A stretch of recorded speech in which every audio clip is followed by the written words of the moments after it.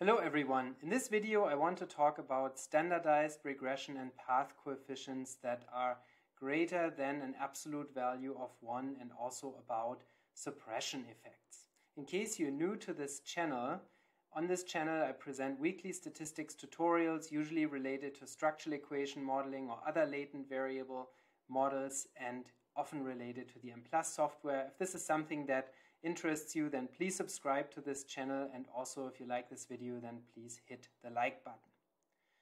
One question that I frequently encounter as a statistician looking at other people's analyses or hearing about other people's data analytic problems is when people say, I have a strange regression result, or I have a strange result in my path model where one of my standardized coefficients exceeds the value of 1 or is smaller than -1, and is this a problem? Is this an improper solution? Does this mean I have a Hayward case? Does this mean the solution is invalid? And so in this video I want to clarify a little bit what can happen when you have so-called suppression effects, or also we can say when you have high collinearity between independent variables, high correlations between independent variables, and that this is something that does not necessarily mean that your results are invalid. And I want to show you this based on an example in the Mplus software. Here you can see an Mplus output file for a pretty simple two-variable linear regression model with two independent variables, so a multiple regression model with two predictor variables x1 and x2 and one dependent variable y.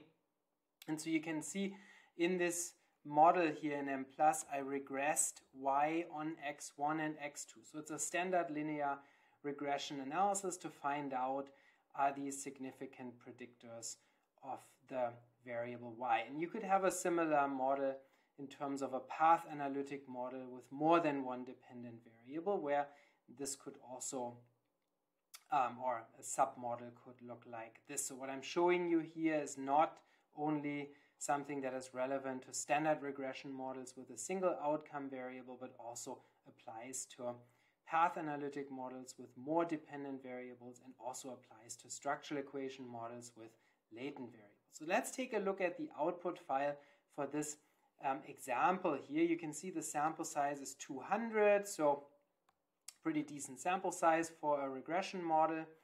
And when we take a look at our descriptive statistics first, we see the correlation matrix, and this is one that I fabricated to make this example easy to follow, and but that doesn't necessarily mean that you couldn't find such a correlation matrix or a similar correlation matrix in practice. And so what you can see here in this example is that in my example correlation matrix, I have a pretty small correlation between the dependent variable y and the first predictor x1. The correlation is only 0.1, and in fact, this correlation is not even statistically significant here, even though the sample size is 200. So it's not statistically significantly different from 0. Furthermore, you can see that the second predictor variable x2 is substantially correlated with the dependent variable, 0.6. That's a strong correlation, at least in my field, psychology. We would consider this to be a high bivariate association between two variables.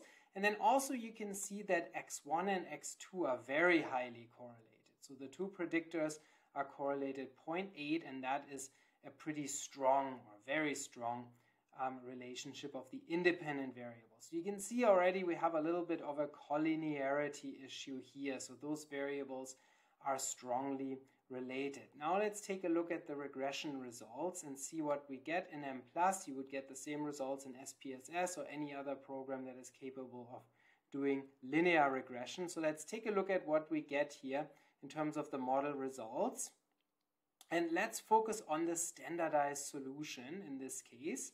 That doesn't necessarily mean that you should ignore the unstandardized parameter estimates. You really shouldn't, but I just want to focus on the standardized results here, because those are the ones that often make people nervous and make people confused, because you can see here in this case we have a negative coefficient for the regression of y on x1. So you can see y regressed on x1 has a negative standardized coefficient of negative 1.056. And so that is maybe a little bit astonishing in two regards. First of all, a lot of people would say, the standardized coefficient shouldn't be smaller than negative 1. So that is an improper solution. That's what many people think. And then second, also what is confusing is that the bivariate association or the zero order correlation that we saw in the correlation matrix was positive. It was 0.10. It was not statistically significant. However, it was positive. It was not negative. So that might also be confusing to people. So let's address the first issue here first. Can this coefficient legitimately be smaller than negative 1? That would be the first question that a lot of people would ask. And the answer is yes. There's nothing that keeps a partial regression coefficient, a standardized partial regression coefficient, from being smaller than negative 1. There really isn't. So this is not something that means that this is a Hayward case or an improper solution. It is a possibility. When you have highly correlated independent variables or predictors, then the coefficients are not bound, or in general, they're not bound between the interval from negative 1 to 1. They're not correlation coefficients. Keep that in mind. Those are partial regression coefficients, and partial regression coefficients are not the same thing as zero-order correlations or bivariate correlations. So they're not restricted to that range. And when you have a collinearity effect that is strong like here, where the predictors are correlated 0.8, then so-called suppressor phenomena can occur, where one predictor suppresses irrelevant variance in the other predictor and so say enhances the ability of the other predictor to be a useful predictor. And this is actually something that you can see here very clearly, because you can see that the p-value here at the end given by Mplus is very, very small for the first predictor, even though, as I told you, the zero-order correlation of 0.10 between x1 and y was not significant, but the beta coefficient is.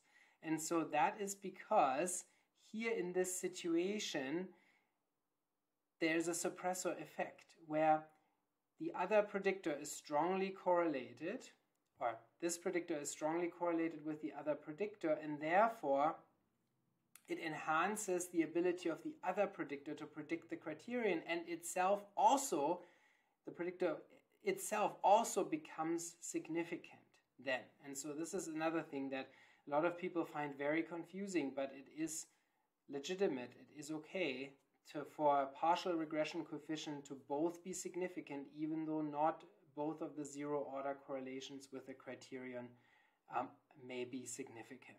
So this is another interesting result here. You can also see that x2 also has a standardized regression coefficient that is not in the range between negative 1 and 1. It exceeds 1 and is 1.444. And again, that's okay.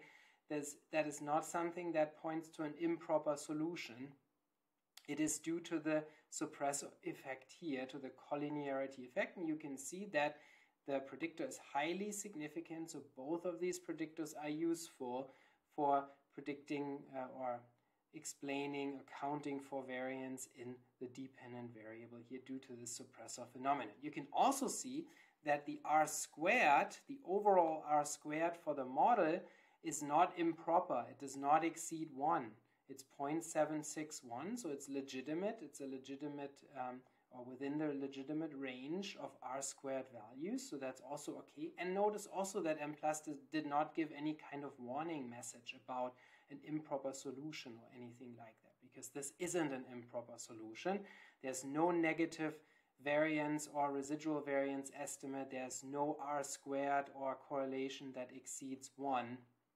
And so therefore, this is a perfectly legitimate solution where you have collinearity. This may be a suppressor effect. It may be substantively meaningful or not, but this is what you get. And so this is not necessarily something that needs to make you worry, or when a reviewer maybe of a journal article says, oh, this is not okay, this can't be true, then you can point them to the literature that clearly shows that standardized regression or path coefficients need not be within the range of -1 to +1. Now, that being said, of course, you should still check that everything makes sense in the data, that these high correlations are expected. You should also take a look at standard errors of your regression coefficients, because sometimes collinearity can make standard errors abnormally large, can lead to uncertainty, increased uncertainty of the estimation,